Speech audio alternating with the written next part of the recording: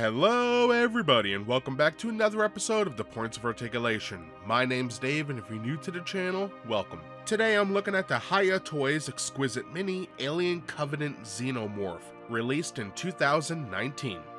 Now, as the title suggests, this Xenomorph was first seen in Alien Covenant. Now, for the size of this particular piece, we're looking at roughly a tad over 5 inches, or 12.5 centimeters tall, depending on how you bend the legs and pose it.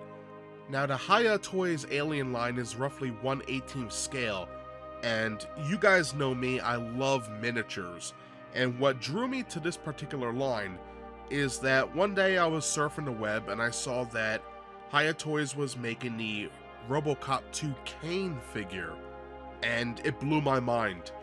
That is one of my favorite robots and a big piece of film history, and I will be reviewing that because I pre-ordered it. But I also saw that they made miniature Alien figures among other franchises as well, and I had to buy some. As of right now, I only have 4, but this is the first one. I figured we'll go chronologically. I really enjoyed this particular piece. There's a lot to talk about, so if you're new to my channel, what I like to do is go over the mold, hit it with a fine-tooth comb. I want to show everybody at home what we're really buying here. We're going to look at the articulation, paint, accessories, compared to some other pieces, and then we'll be done. So let's get started. So let's kick this video off looking at the mold. Now here we have the beautiful head section, or dome if you will. You can see all that biomechanical work there, just very nice. And what I really love is the jaw section. When you open it, you see all those little tendons look like they're stretching. NECA does something similar, but we could see the teeth, the inner jaw. It just looks amazing here. I think they did an exquisite job with the detailing. And you can see underneath the head there, just beautiful. Now with this alien, it's a lot more organic than biomechanical, but it makes sense when you watch the film. Now the paint on the head right here is a little off, it leans a little to the right hand side, but it is what it is for something so small. But the mold is amazing, and look at the inner jaw. Fully detailed, fully painted, you got the little mouth open too, and that thing is like a toothpick. It is so small, but yet the detail is massive. Big fan of that, and you can just push it in, shut the jaw, and you're good to go. Now underneath is detailed as well, and then we come to the neck and rib cage section, and I'm blown away. I really am. For something so small, this is around the same size as like a 3 3/4 inch figure in scale with that series, I should say. And this is great. This is like something that NECA would make or something like that. The detailing is phenomenal, and just look at the tubes, the muscles on the arms. Fantastic. Even the shoulder blades, beautiful. Just very fine details.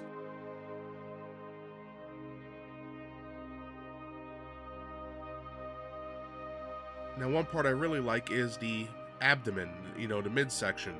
You got all these little muscles, no six-packs or anything like that, but just beautifully done. I think it looks great. And of course our arms and hands, excellently molded. Even underneath is done.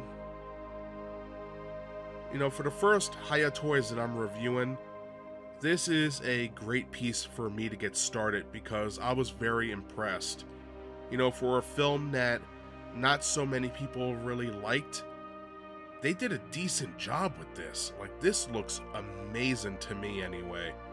And then we have our leg section and tail, and it's phenomenal.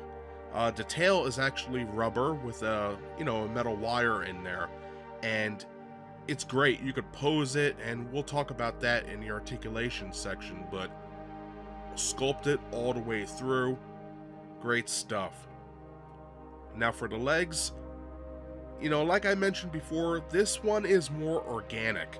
You know, everything looks like muscles that are stretched and tendons. Really makes me think of Alien Resurrection, when the aliens stopped being biomechanical and they started to look more organic, which got carried over into AVP and all that stuff. But You know, regardless, it made sense in the film because, you know, David was messing with everything and sort of designed his own. So I get it, it's not perfect yet, it's more animalistic. So it makes sense to me, and I love the feet here. It sort of mimics the original Alien's hands with the sort of Spock pose with the extra pinky coming out the side. Great stuff. And underneath you'll see some blue. That's because I have it with thumbtack, because there's no peg port for a stand with this particular figure. So that does it for the mold, so now let's take a look at the articulation. And now looking at the Xenomorph's articulation, this bad boy has about 28 points. First on the head, we have a hinge joint for where the dome meets the neck, and mine's a little stiff. It can go a little back and forth, but what I really love is the ball joint underneath. As you can see, we could rotate it, it can spin all the way around. Great stuff. Now moving on, we have our jaw, which hinges open and shut, and then the inner jaw can come out and go back in. So that's very nice. Now for the arms, they are ball hinges, so you know, you can spin them all the way around, they could go up and down. It's nice. The same goes for the elbows. Now this side is a little loose, and then we have our hands, which are ball joints, which are pretty cool. Now moving on to the midsection, or our ab crunch if you will, or our diaphragm joint. It's just a ball joint, and it can rotate back and forth and sideways. It's really good. I actually really like the articulation on this piece in the midsection. I think it's good, and it doesn't take away from the mold as well. Now moving on to the legs, they can go about that far back and this far forward, which is pretty good. They can't really butterfly that well. They're held together with ball joints, so it is what it is. But for the knees, we have a ball peg, and then we have a hinge joint, so you do get the double knee bend, which is great. And then we also have another ball peg, and again, that can rotate all the way around. And then there's also that hinge point, so you can bend it as well. And then we have a little hinge for the toes.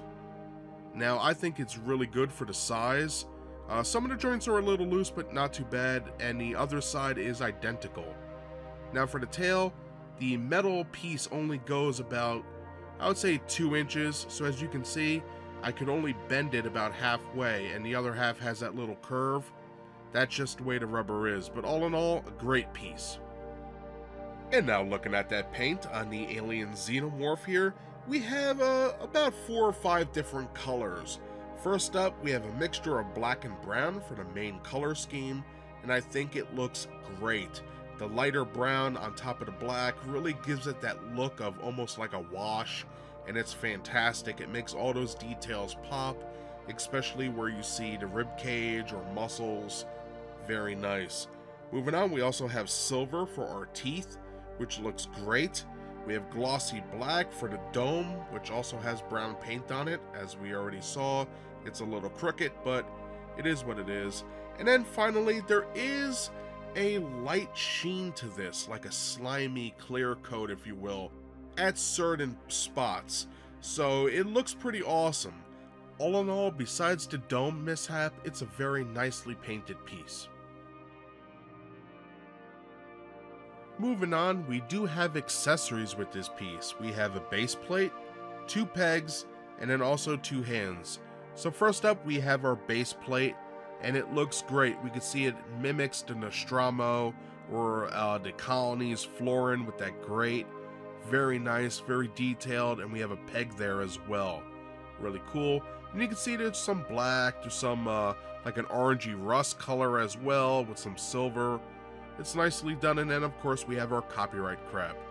And if you notice the little slots on the side, the piece does come with these 2 pegs, and it slides in like so. You could grab another base if you have one, and then squeeze them together and make a longer base, or build them up and have like a square, you know, 2x2 or so on and so forth. This is amazing. I love this ability. Sweet. Now to place the alien on the base, it doesn't have a peg port, so normally I'll use Funtack on the feet, or use the tail as a tripod, and you can stand it up like this and you're good to go. Now you also get 2 extra hands. Now you get open hands, which we already looked at, and then we have closed hands. And you can see that I'm using a tweezer to hold these up, and they are fully detailed. Fingernails, little muscles, the little slits in between the fingers, everything's there, and it looks great. Moving on to the other hand, it's just a mirrored version, and it looks amazing to me. I love the little details, and the paint is also very nice. It matches identically what's on the alien, and it's great. It really is. I think they did a decent job. You can see the fingernails there, really creepy. Now to take them off, just pull them like so. Be a little gentle though, and then pop another one on, and then as you can see, you can rotate that. Awesome.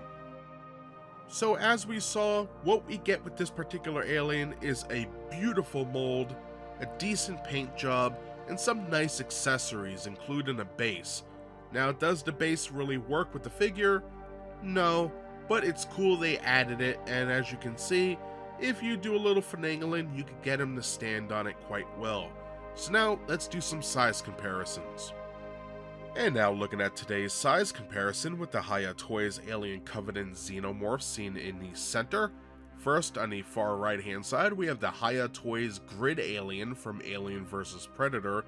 A great looking piece there, it's all battle damaged. We'll be looking at that very soon.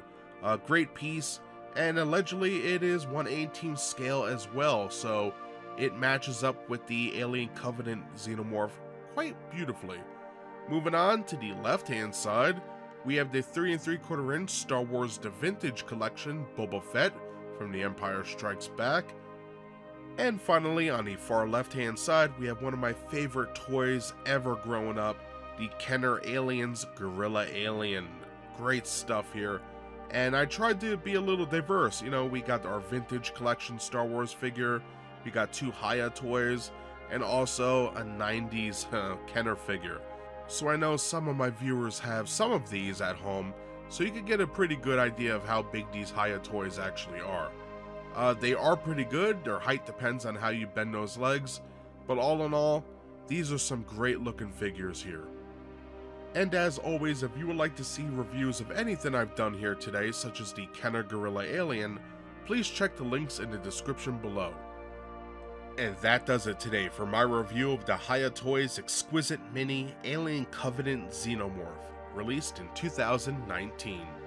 Now, I designed this video to showcase this figure to all of you at home so you know exactly what you're buying if you decide to pick one of these up.